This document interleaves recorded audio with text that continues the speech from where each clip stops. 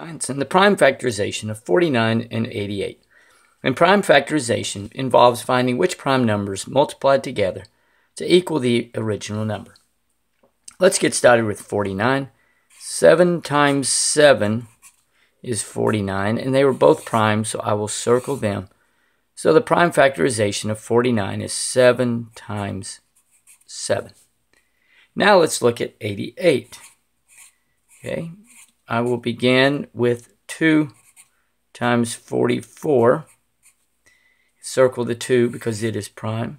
Now 2 times 22 is equal to 44. Circle the 2 because it is prime.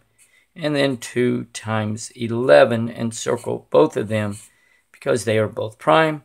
So the prime factorization of 88 is 2 times 2 times 2 times 11, or 2 to the third times 11.